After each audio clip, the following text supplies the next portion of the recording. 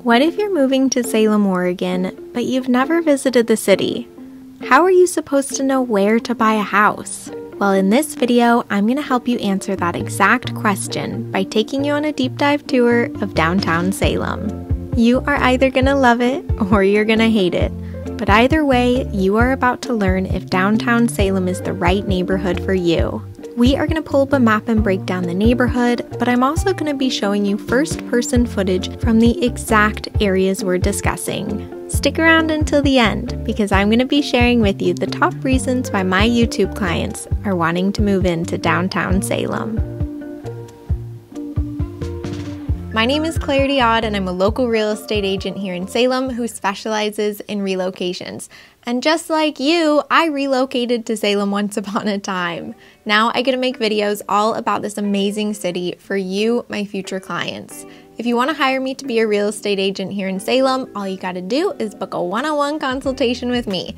You can find a link to get on my calendar down below in the description. All right, let's jump right on in. Downtown Salem is incredibly cute and charming, and it really does have a lot going for it. But unfortunately, one of the things that it really doesn't have a whole lot of is living options. And if you are anything like me, the idea of living in an industrial style loft with brick walls and big beams and great city views, that's a dream come true. And you might be thinking to yourself that Salem and living downtown might provide you with that exact opportunity. Well, if that's your dream, then I'm about to be the bearer of bad news, because while downtown Salem is incredibly cute and filled with a lot of historic and older brick buildings, there really isn't a lot of opportunity to actually live in those buildings or the downtown area in general. But before we get into all of that and some of the options that are actually available to you if you want to live in downtown Salem,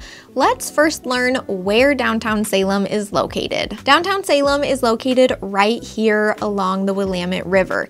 It divides West Salem from the other half of Salem, which technically is East Salem, but no one identifies it as that. It's just West Salem, and then you have the rest of Salem. Salem's also the state capital of Oregon, which means that we have the state capitol building and a lot of other government buildings downtown. Overall, downtown Salem is a major destination. It's very cute, it's very charming, and dare I even say, it is quintessential. But what a lot of people don't know about downtown Salem is that we have a really beautiful and robust riverfront park right along the Willamette River. We have wonderful city parks right across from that riverfront park called Minto Brown Park, and we also have a university in downtown Salem called Willamette University. Downtown Salem is also home to some of my personal favorite eateries like Mana, which is a bread spot, and it makes sense because I'm about 99% made up of bread, and then I'm also about 95% made up of sugar, and that math doesn't math, but it doesn't matter. Beyond my favorite eateries, downtown also has a lot of my favorite date night spots like Coin Jam, which is a local arcade, and then one of my favorite restaurants called Cozy Taberna. To me, downtown Salem has always felt more like a destination rather than an all-in-one entertaining, working, and living space. And I think that this really comes down to the fact that downtown Salem is pretty void of condo and housing options. That is changing, and there are more apartment buildings that are going up in the downtown area, but overall, I feel like downtown Salem is currently in its growth and expansion phase. But because there are not a lot of condos and housing options downtown right now, in the evening and the nighttime, it gets very, very quiet down there and void of people, which can feel really strange if you're used to a really hustling and bustling busy metropolitan area. So if you're considering downtown living and you like the idea of a large city and that hustle and that bustle, you do need to be mindful that you are not going to get that here in downtown Salem.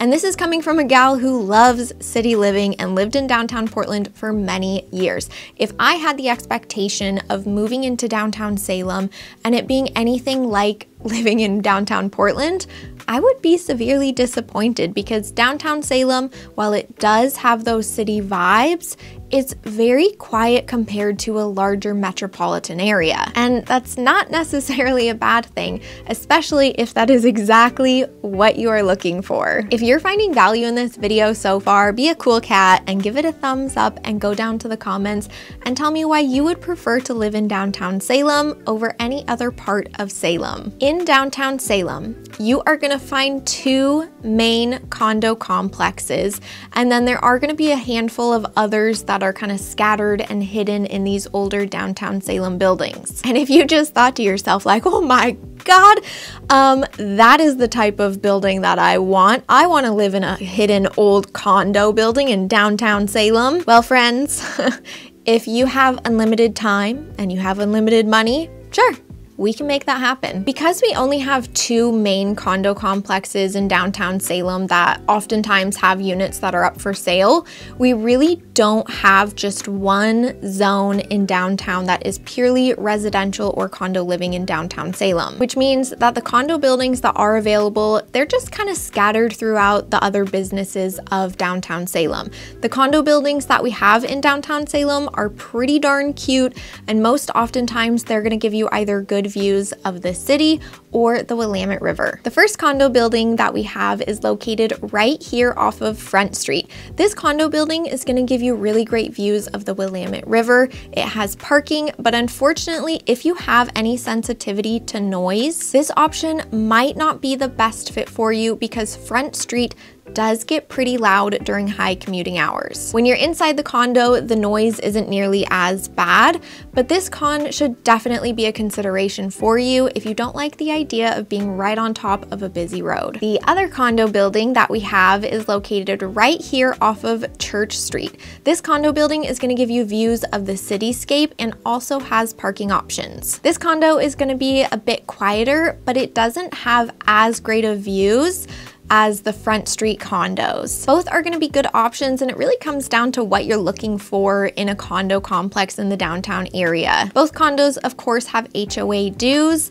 but that's just how it is with condos. Condo living in downtown Salem is going to be most ideal for anyone who is looking for convenience and likely works from downtown. Living in the city is all about giving you optimal convenience, and Salem condos, they're no different. They give you the perfect blend of convenience and living in the heart of a really charming city. If you are coming from an area that has a lot of high-rise condo buildings and those massive condo complexes with amenities like pools, concierge service, robust parking structure, dog wash areas, or anything of that nature, you're gonna need to dial back your expectations, because here in Salem, these smaller condo complexes, they are not nearly as robust as what you could find in a bigger city. And again, that is not a bad thing. It's just setting the right expectations up front if you are interested in condo living. Because there's not a lot of condo options in the downtown area to begin with, they do tend to come on the market and go off the market fairly quickly. And the prices that they command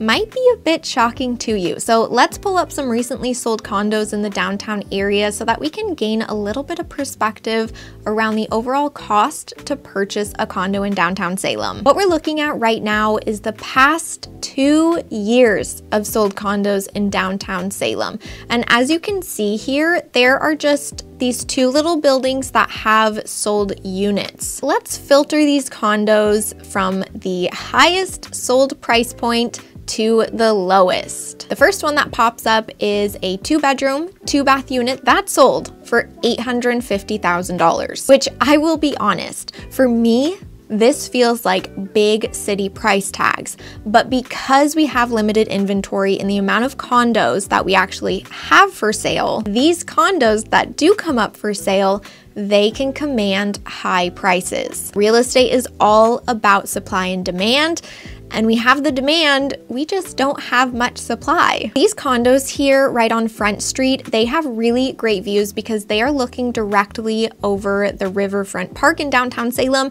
which is right next to the Willamette River. So these are all facing west, and you have really, really great views. You're also gonna find some more economically feasible condos in the downtown area that are smaller, or they might just not have as great of views. And these condos tend to sell pretty quickly as well because, again, there's just not a lot of inventory or condos for sale at any given time. And as a reminder, what we're looking at right now is the past 2 years of sold condos in Salem. We only have 13 sold units. And as you can tell, I'm trying to paint this picture here that if you are wanting condo living in downtown Salem, you're likely gonna have to sit on the sidelines and wait for one to pop up, which is okay. We can totally do that. I just don't want you to get super excited about condo living in downtown Salem and then you realize that you have like 1 or 0 options to choose from. So we've talked about condos in downtown Salem and how there's limited inventory around them. And you might be wondering if there's actually standalone stick-built houses in downtown Salem that aren't condos. And the answer is yes, we have single-family homes in the downtown area as well. But again, there are not a lot of options. And as you can see here, the outline of downtown Salem, this upper section here, that is where you're gonna find just a handful of single-family houses. But they do tend to be older and smaller, and oftentimes they do need renovations. But there are some really cool older homes in this area that are nearly 100 years old. I do want to mention that you need to be mindful of flood zones in this northern part of downtown Salem. And this is going to be especially true if you're wanting to purchase anything close to Mill Creek, which is in a partial flood zone. And as you can see here on the FEMA flood map, this stripy area is currently designated as a flood zone where you will need to chat with your insurance provider to learn about flood insurance. Isn't that what all of us want to do on our weekends, is call our insurance provider and chat about flood insurance? If you're like, oh, no worries, flood zones, they don't scare me at all, then great, these houses are really a great option. And I am kind of making light of this, but there are only a handful of houses that you really need to worry about the flood zone. A lot of them do not fall into the flood zone area, but the ones that do, they always happen to be these super cute little charming cottages. It's so unfair. But either way, if you like the idea of living in this little upper part of downtown Salem, you do have a handful of options for single family detached homes in this northern part. If you're jonesing on the idea of living in downtown Salem, condo living is going to be a really great option for you. If you have time on your side and you can wait for a condo to pop up on the market, and if you don't mind living in a 1-bedroom, 1-bath, you are going to have an easier time finding a condo that pops up on the market, just because those ones seem to be the type of condos that come up most frequently. With enough time, you're also going to see some 2-bed, 2-bath condos pop up. But again, it's just going to take you waiting on the sidelines and waiting for one to pop up, because those are more rare than the smaller units. One of the largest benefits to living in downtown Salem is that you can really have a carless lifestyle. I feel like Salem is 100% car dependent, because you really do need to jump in your car to get to your favorite grocery store or to the farmer's market or go to work. And overall, I feel that Salem is not a very walkable city. We don't have a trolley system or a streetcar, and it just feels like the city was constructed for cars rather than pedestrians, which is really unfortunate.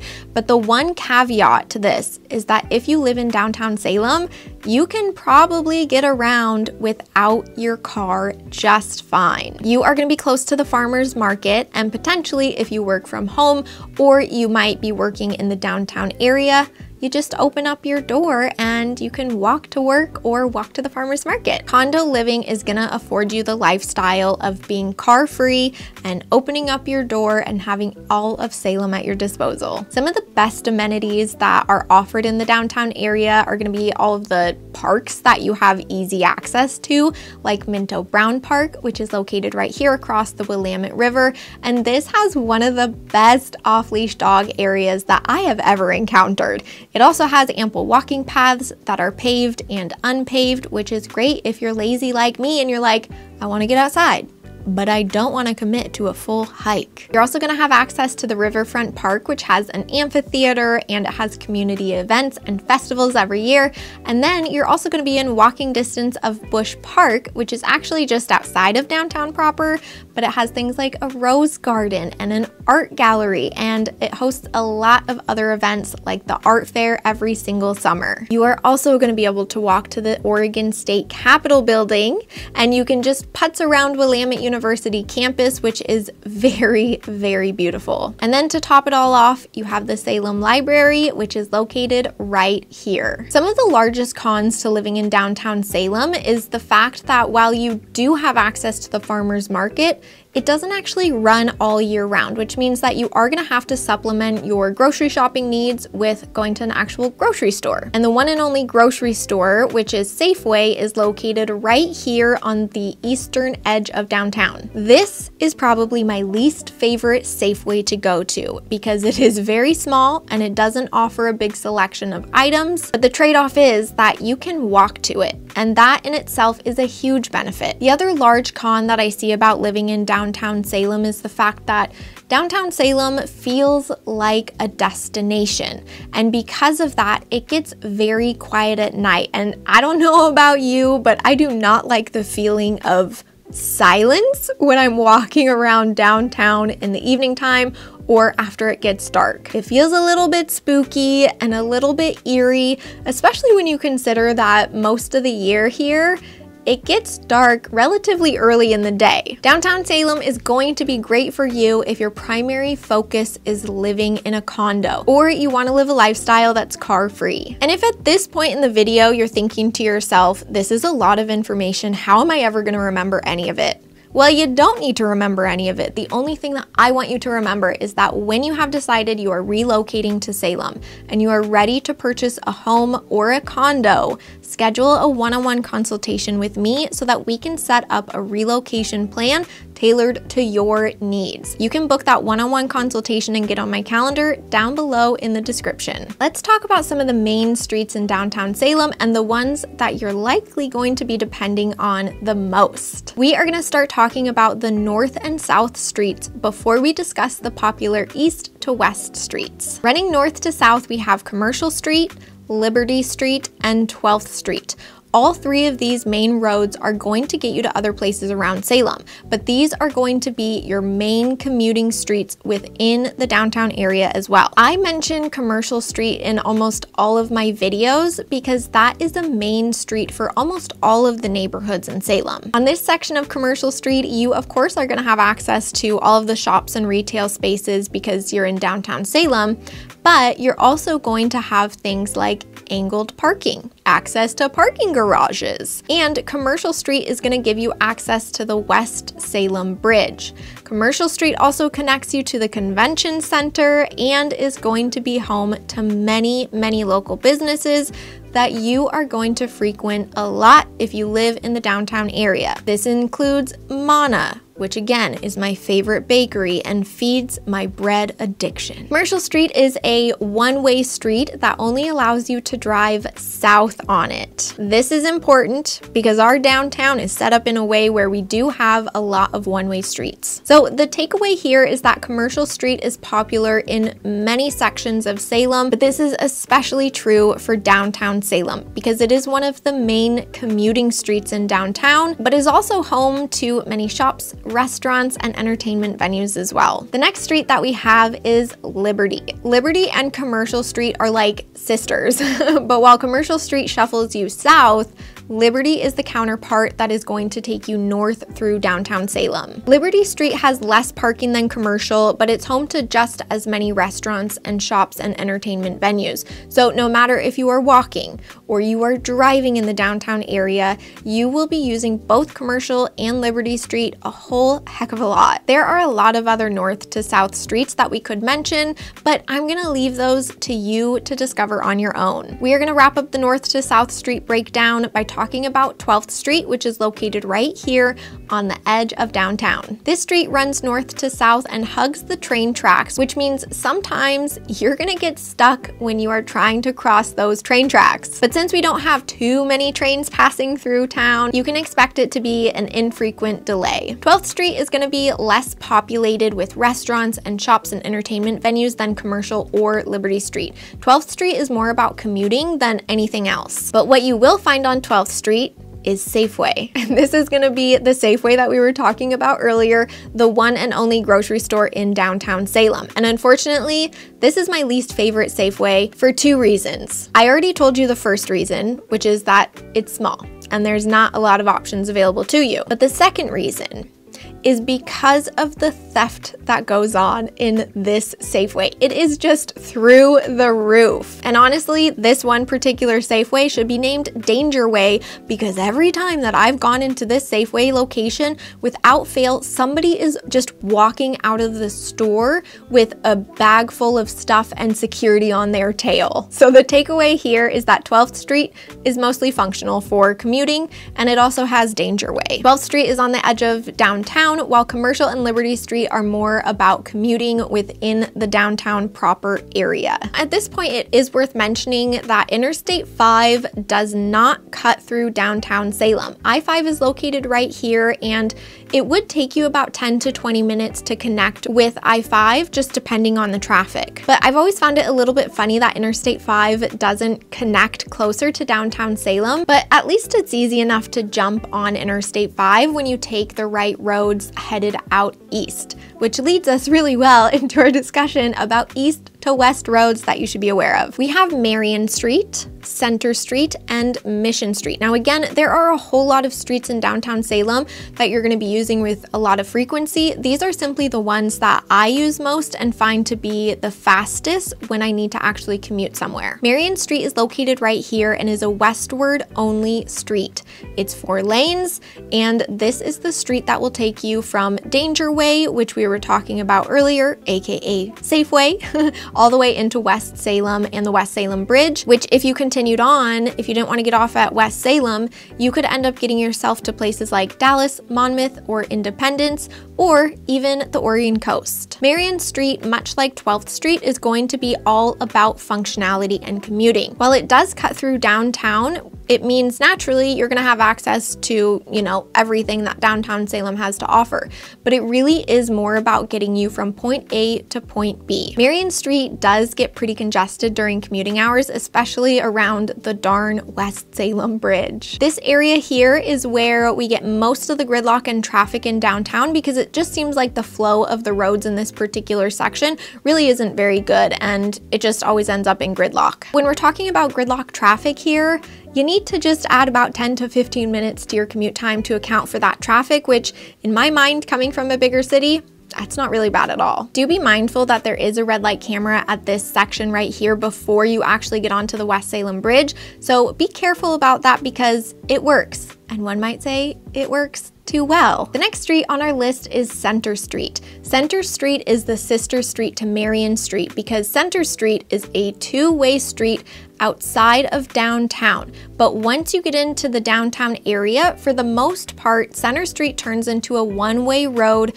leading you towards the east. Funny enough, although Center Street takes you out eastward to Interstate 5, it doesn't actually connect you with Interstate 5. Rather, it goes over Interstate 5. It's kind of a strange one, but Center Street is going to be the street that shuffles you off of the West Salem Bridge. So again, this is going to be a very popular street for you likely. This street has 4 lanes for most of the downtown area, and it's going to take you right past the Oregon State Capitol building. This is a commuter street, and you aren't going to find much retail or business along this street, at least not compared to some of these other streets that we've already talked about. The last street on our list is Marion Street, which is located right here. I am calling this the wrong name. This is Mission Street, not Marion, Mission Street. So from now on, I'm gonna have fun with it and say fuck it. I'm gonna beep out all of the Marions that I accidentally say. Marion Street is the dividing line between downtown Salem and the South Central neighborhood. Street is a 2-lane, two-way road, which means it gets kind of tight. It's a popular street, and it's a street that you might take to get either to a fun place like Busch Park or a not so fun place like the Salem Hospital. Street has the ability to shuffle you onto 99E, which you can then take to jump onto Interstate 5 to either go north or south. Street is all about commuting and functionality like other streets on this list, and so there are very few businesses along street when we compare it to some of the other downtown streets that we've talked about. With all of the roads and really any section of Salem, you're going to find that most of them are going to funnel you or push you into downtown Salem. And this is really just how the entire city was constructed. Downtown Salem is like the base kind of tippy point of a larger funnel. Everything redirects you to downtown Salem, which means it's an incredible launching pad to get outward of downtown Salem to any other part of the city. If you are somebody who likes the hustle and the bustle and the hum of city life, you're really not going to find a high intensity or energy level in the downtown Salem area, but you are still going to find a downtown that is vibrant and is going to give you a lot of amenities right at your doorstep. Downtown Salem feels like it's growing and it's expanding and it's blooming, and my hope is that more condo complexes will begin to pop up in the downtown area because I think it's something that the city could use a lot more of. If your primary focus is living car-free, or you just like the idea of living in the heart of the city, condo living might be a really great option for you. My YouTube clients who are wanting to relocate to Salem and move into the downtown area generally have a budget of $550,000 or more. But more importantly, they have time on their side so that they can sit and wait for a condo to pop up on the market. If you are ready to talk about developing a plan for your future relocation here to Salem, book that one-on-one consultation with me so that we can talk all about what the best next steps for you are in this adventure. If you enjoyed this video, you are going to want to watch this one next. Bye, friends.